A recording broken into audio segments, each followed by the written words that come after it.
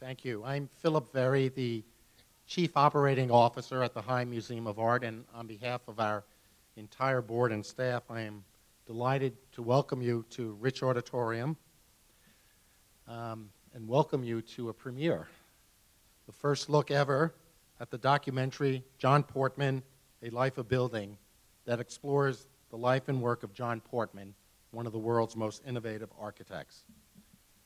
Tonight's screening will be followed by a panel discussion with a few of the people featured in the documentary, including Mack Scogin, Mack, Mickey Steinberg, Mickey, and the film's award-winning director, Ben Loeterman. Ben? Also, there's Ben. Don't go too far, please. Also, after the program, there's a reception to which all of you are invited. It's in center space, which is just to the right as you exit the auditorium. You go right. If you go too far around the corner to Symphony Hall, you're going to bump into a celebration of Tupac Shakur's 40th birthday in the Atlanta Symphony. So it's a commemoration of his birthday, but if you've gone that far, you might want to reverse your tracks. So sit back and enjoy this extraordinary documentary on an extraordinary man, John Portman.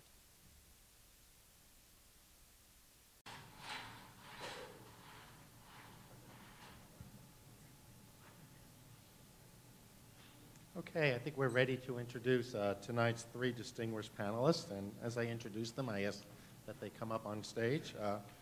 First of all, for more than 20 years, Ben Loeterman has been one of public television's most prolific producers of current affairs and historical documentaries.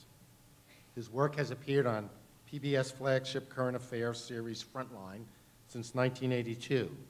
He has also contributed programs to the PBS history flagship series, American Experience, and has won national Emmy, National Emmy Awards for outstanding achievement in directing and investigative journalism, and the recipient of Amnesty International's Media Spotlight Award. Ben Loeterman.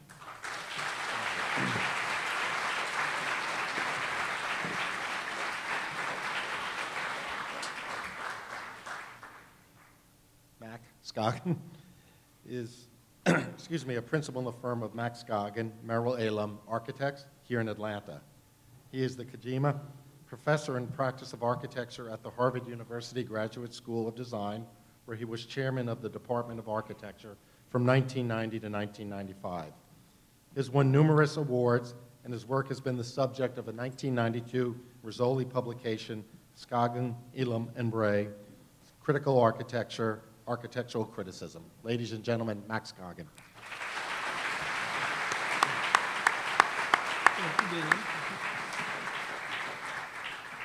Mickey Steinberg is a longtime friend and advisor to John Portman. He served as executive vice president of the Portman Companies from the 1960s through the 1980s, and later as executive vice president and chief operating officer of Walt Disney Imagineering, and as chairman and chief executive officer of Sony Retail Entertainment. As senior advisor to the chairman of Portman Holdings, Mr. Steinberg provides counsel based on his extensive development and operational expertise in the commercial real estate industry. Ladies and gentlemen, Mickey Steinberg.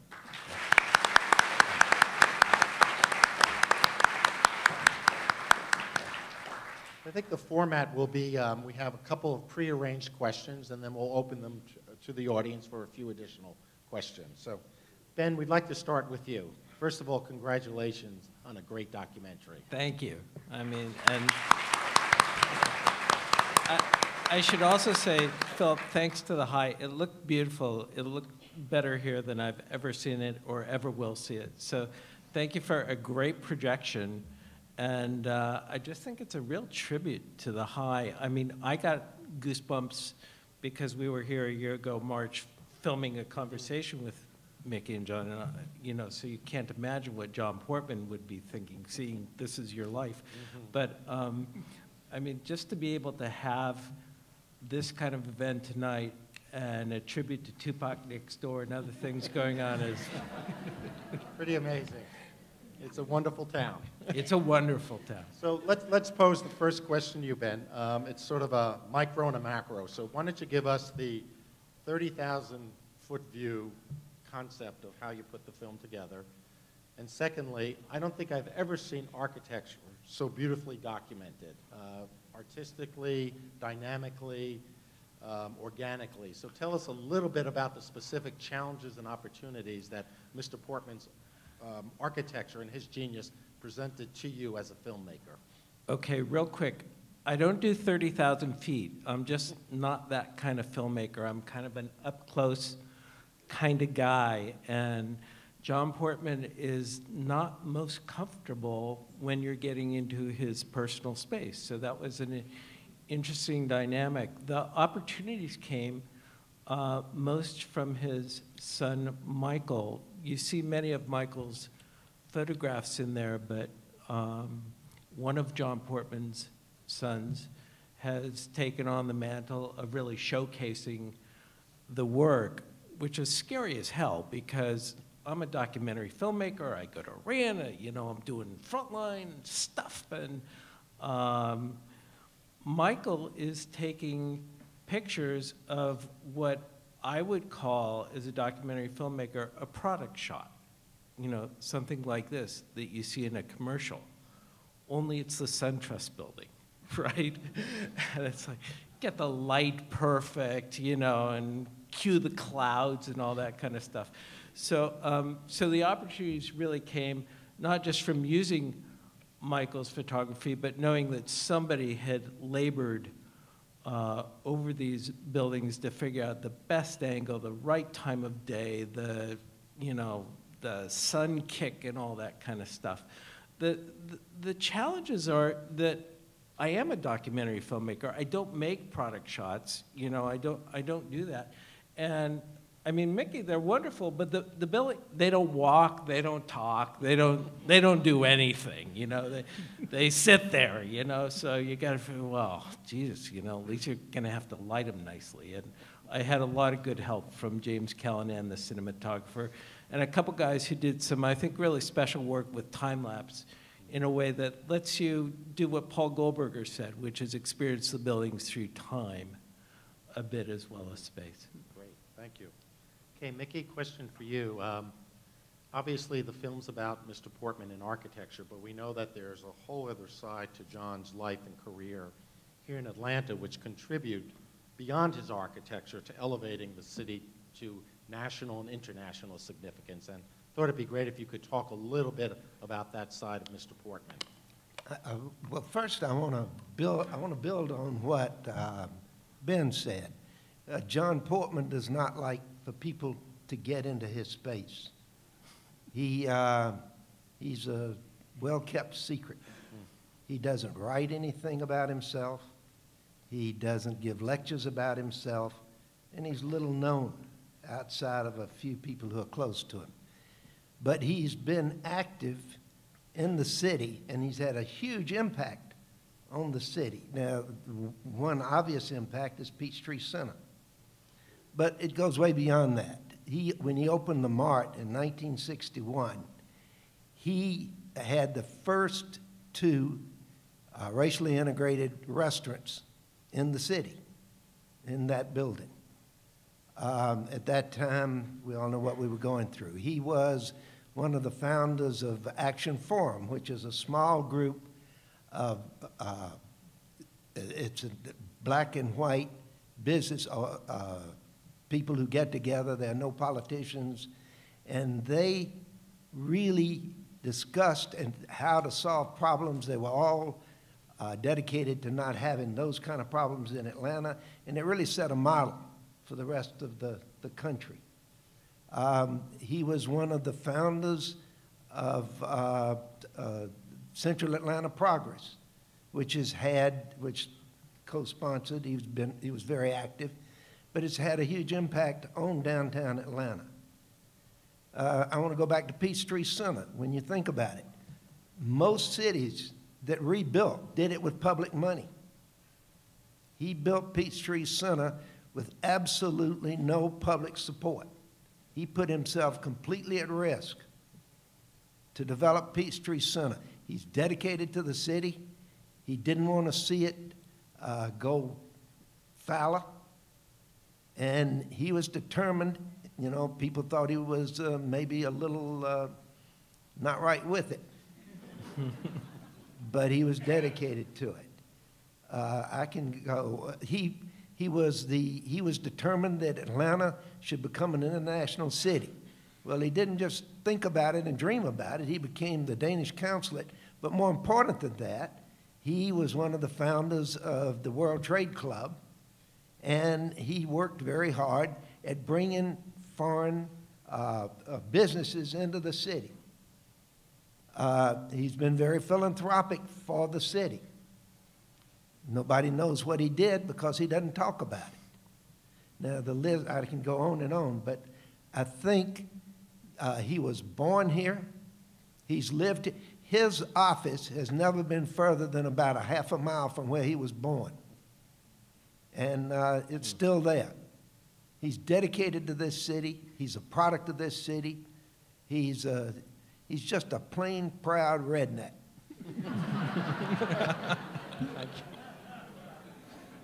Okay, we're going to move on to you, Mack.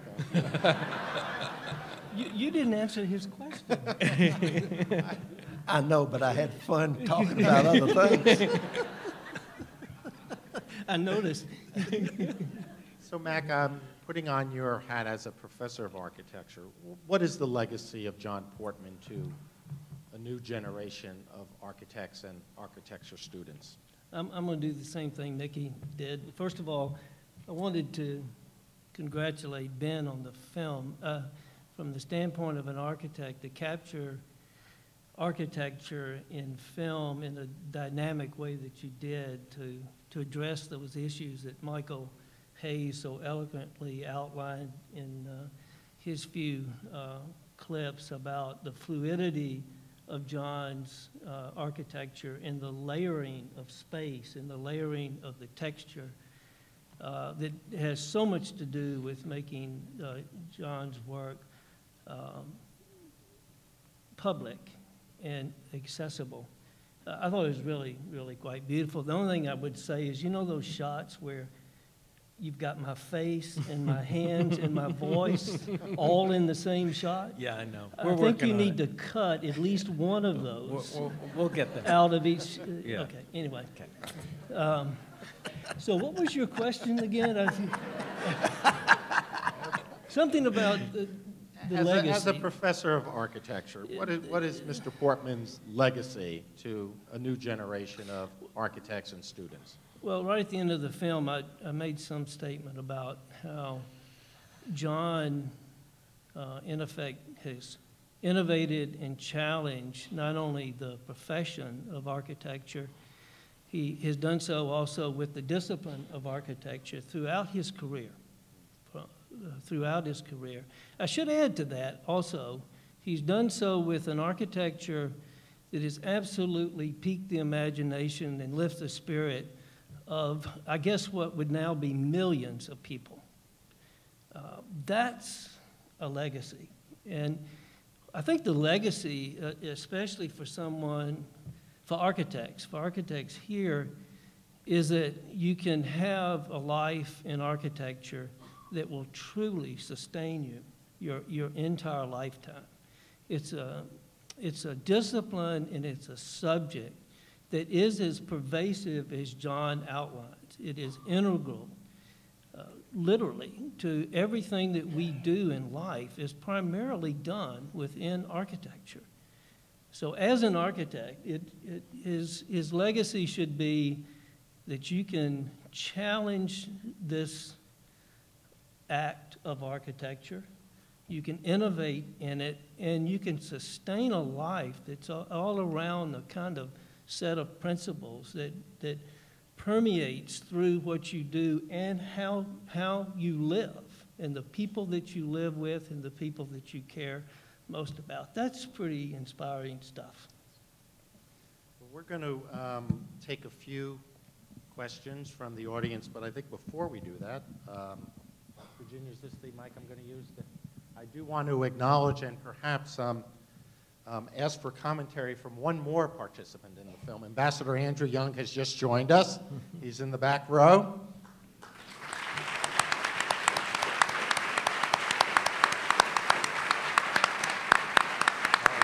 Good to see you, Andrew. Thank you.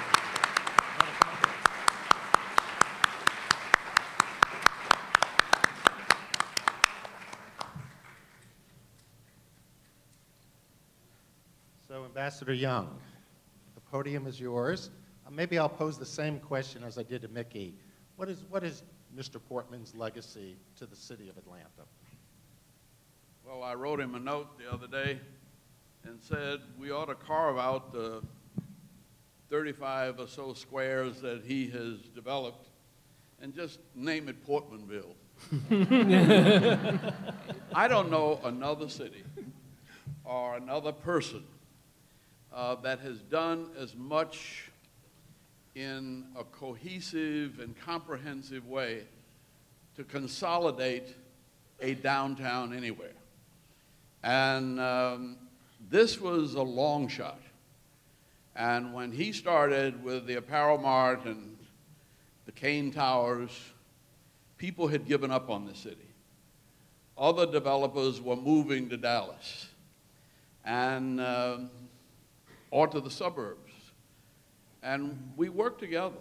And I think that's one of the things that he's also good for the politics of the city, because he has taken people like me who don't know anything about urban development and said we can work together. And we can work together, and that I'm interested in profits and buildings, and you're interested in jobs. That's the same thing. And all we have to do is work together, and we can create America's next great city, which I think he's done. Let me just say, though, he's had a lot of company in this, because I see Charlie here, Loudermilk. I don't know where Herman is, but this is the only city, I think, in America where the business community came together to try to take on the problems of the poor. And one of the reasons, I think, is that maybe all of them started out kind of poor. And they saw the greatness of America and the freedom and opportunity here, and they were not encouraged, they were not intimidated, and they did prevail with a vision that I think the rest of the world emulates. And they invited him all over the world to try to do the same thing he's done here, and he's doing it all right everywhere I've seen it.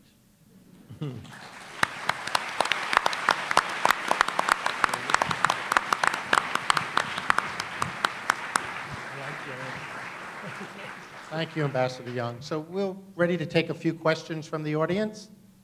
I'll hand this over to Virginia Shear.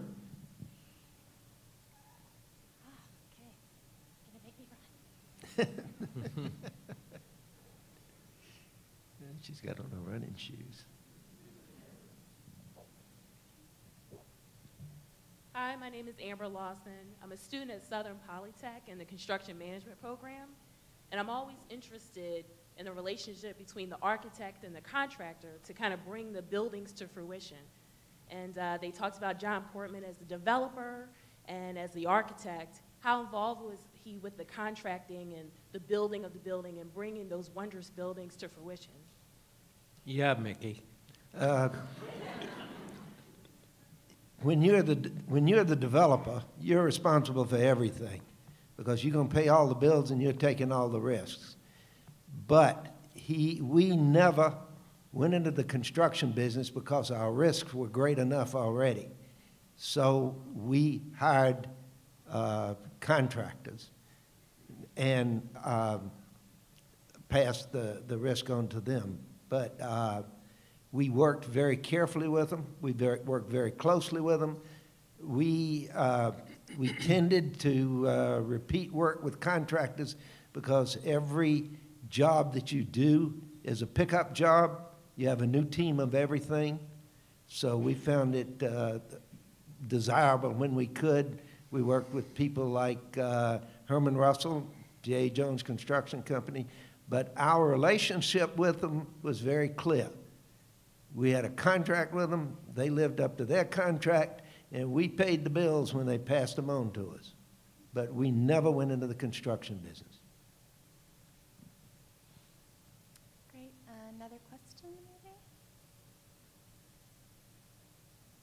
I might follow up a little bit on that question, if it's okay. I think if you look at the history of architecture, what you'll find is that the relationship between a contractor, let's say contractor, builder, maker, fabricator, artisan, and the architect itself is crucial to the success of great architecture. And that you'll find that the really great architects through history found a way to develop that special relationship. Frank Lloyd Wright's name has been mentioned a lot here tonight, and I think he's actually a very interesting relationship between John and Frank. I would even come up to date a little bit from Frank and mention that other Frank, Frank Gehry. And those, John Portman, Frank Gehry, Frank Lloyd Wright, have all found a way to do their work, to make the distinctive nature of their work buildable by making relationships either in the business world with contractors, with developers, with politicians, you name it. They've structured their practice, they've structured their belief system that would integrate the people that are out there making and investing and taking risk in their ideas. You had to find contractors who were interested in executing your vision. They were as in love with it as you are, and not the contractor who's trying to figure out how he can trick you to build something less than you wanted, and there's some out there. But I agree with you. You said that, I did not. Well, I'm old enough now, you know, I don't worry about it. And I think it's important to remember that it works. I mean, when Portman did this early on, Mickey said he was almost tossed out of the society. And what I was so impressed with was, you know, going across the river from where I am, from Boston to Cambridge, and seeing that that's how they teach it now. And that's how they teach it at other architecture schools, that there's a much more integrated sensibility, to answer your question, that this guy was just a rogue cowboy about. And I'm familiar with Georgia Tech, who I think are doing a wonderful job of integrating the education of the two so that they understand what each has to do. And I know they're doing that in other universities.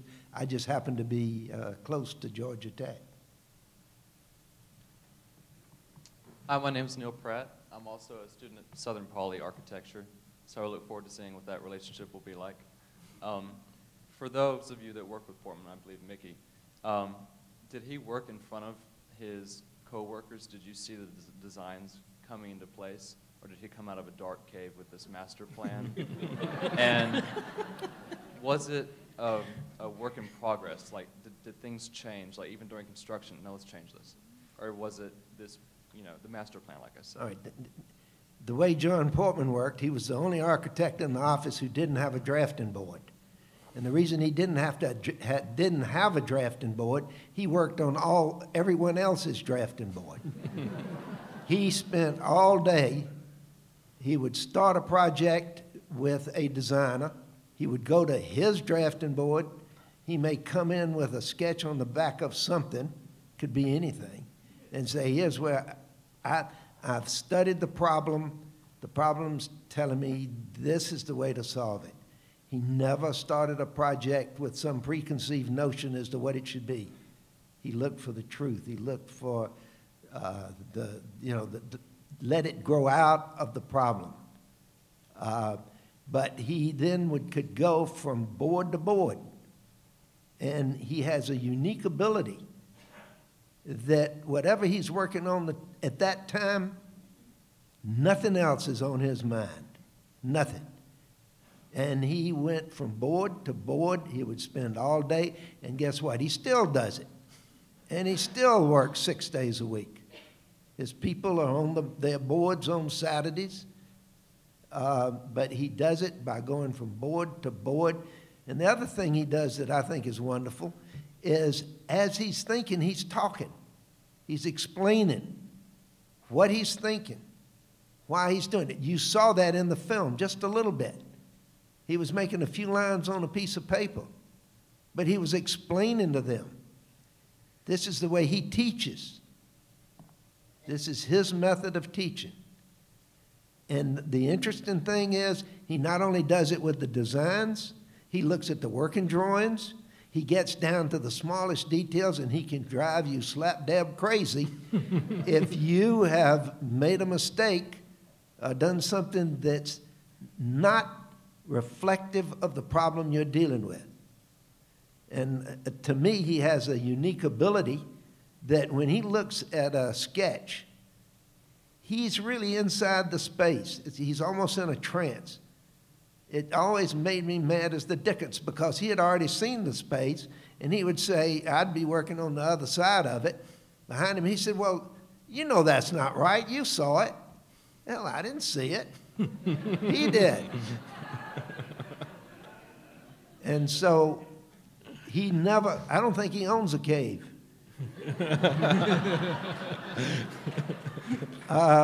He was always out there with everyone. He liked to work directly with everybody, so they understood what he was trying to do.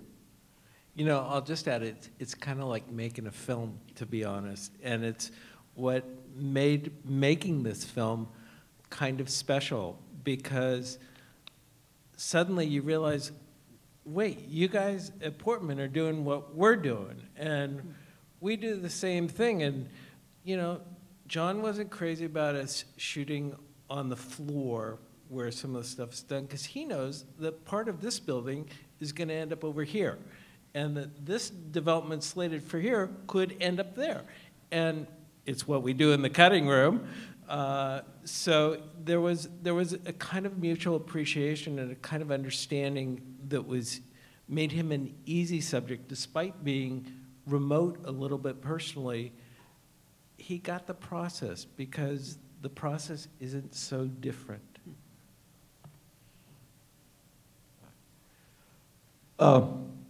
Unlike our two former audience speakers, I'm not a student. I'm retired, so I'm a student of life now.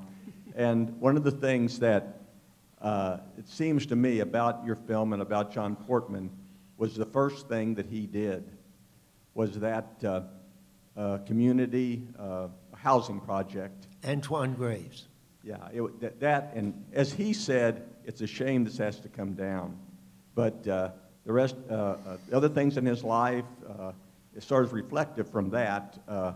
The culture of Atlanta, which he's helped to develop in a more racially positive way. The Chinese, the culture there, that he was able to go in there.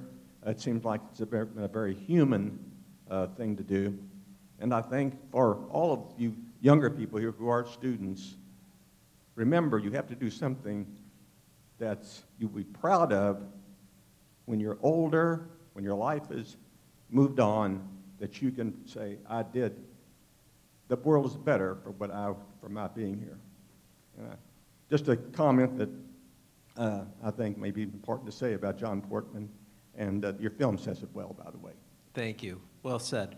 I must tell you, he ruined the whole thing, though, because I went to Antoine Graves figuring this is my big drama moment, you know? The guy's going to break down and cry. I was very upset that building was coming down and understand all the reasons it is. And it's true, he does say, on one hand, it's a shame it's got to come down, but he does it with that little pixie thing in his eye and smile and giggle and says, you know, I'm getting out of here. I'm moving on, you know. He's not dwelling in it. You know, it's remarkable to make a film about an architect who outlives one of his early projects. I don't know if that's ever been done, that an architect lives to see his work come down. I have T-shirts that have older than some of my, that have lasted longer than some of my buildings. Well, especially the ones here in Atlanta. I'll tell you a secret. the first building I worked on when I went to work for John Portman was Antoine Graves. I walked in and his head, the guy there was 6 of us then. That was the size of the firm. But they handed me a big old stack of books, which were all the rules for building public housing. And they said, Mr. Portman's going to expect you to know all of that when you come back in on Monday. That was Friday. I'd like to say something. You know, Ben, in watching the film, one of the things that really hit me most was right at the very start. When John was talking about his trip to Brasilia, he had actually told me that trip a couple of times, but somehow in watching the film, what hit me, and this may even sound negative to many of you, but I don't mean it negative at all. What was, I think, really profound about that moment to him was that he decided to critique the existing sort of wave of architecture in what might be called sort of high modernist or international style architecture. He decided to critique it, to build a practice, to build, again, his sort of approach to architecture against that sort of what might be called norm at the time. I think that's, again, for an educator and for a lesson for students in the office, I mean, in this audience, and a broader audience of students, that's a fantastic lesson about what the creative person has to be in society. They have to react against, they have to look, they have to critique, and they have to develop an approach to what they're doing that is based on this kind of passion for something to change. And I'm sure you're right, Mack, but to a guy like me who doesn't know anything about architecture, some of your words sound very highfalutin and very remote. I don't know what the hell you're talking about. So what strikes me... As long as he knows it's all right. What strikes me is a different image that Ambassador Young talked about, and I haven't had a chance to apologize to you because I do owe you another film about the history and rise of Atlanta. But Ambassador Young talked about going around the neighborhoods with John and taking pictures. And later, in a different instance, Ambassador Young talked about pulling out his own camera and taking pictures of everybody who was building this stuff and how many thousands of people that was. So I'm sure you're right. And what's so interesting about Portman in a way is, you know, part of the power of the film, if it has some, is from who is saying what in the film. Paul Goldberger is a pretty well-respected architectural critic in this country. He's a tough critic. So when he says it, you know, you can pretty damn well believe it. But you cut out all the highfalutin stuff that he said. I know you did, because he didn't say highfalutin things. He did. He did not. He did not. Seriously, right? Yeah, but I mean, to me, this idea of this architectural type or genre coming out of driving around the city with Andy Young and saying, Christ, they're all in their stoops, you know, they're, you know, minding everybody else's business. And so that's how you got this thing, that is one of the most emulated forms in the business, you know, it just... But that's, again, it's... What I'm trying to say is that for young architects here and for those that observe social conditions, and I can say for those that have the opportunity to ride around Atlanta with Andrew Young, which I think is a pretty highfalutin situation that I've never enjoyed, that out of those kinds of personal observations, you learn to react, to trust those instincts. That's not too highfalutin, is it? I mean, John talks about instincts and intuition in his work. I must say that one of the things that I think a bit of an elephant in the room here is why isn't John Portman's work more discussed in these highfalutin terms, in the highfalutin schools, in terms that puts him within, embeds him within the discourse of architecture? Same thing happened to Frank Lloyd Wright, that happened to John in this regard, and a lot of other really primarily, I would argue, primarily completely American architects that are not discussed in the realm and the discourse of architecture. But I think there are understandable, not understandable, but there are reasons. Back when we first started, we were in Atlanta, Georgia. We weren't up east. And if you weren't an architect, we could get no one's attention because we weren't part of what was then considered the elite. We were a bunch of Southern whatever we were. All we were doing is just plain doing it. And then on top of that, we weren't even pure. My gosh, we were actually controlling our own projects. I mean, you don't do that.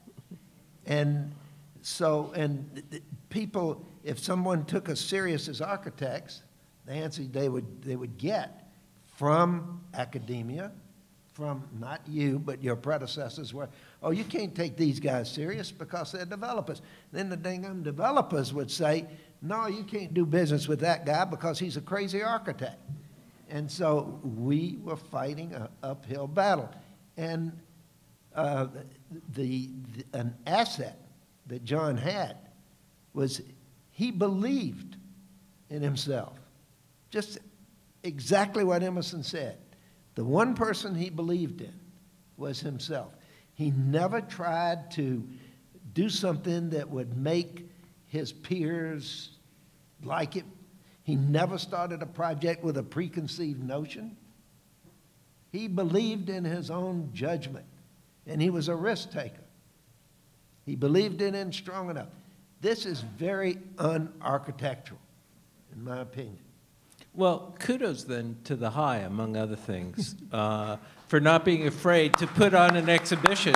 First of all, to say we have something that's a bit of a gem, an American gem in our city, and we're not going to be afraid to mount an exhibition about it, because that was really the inspiration for the film in a way. Was you look at this, and this is serious stuff on some level, as you say.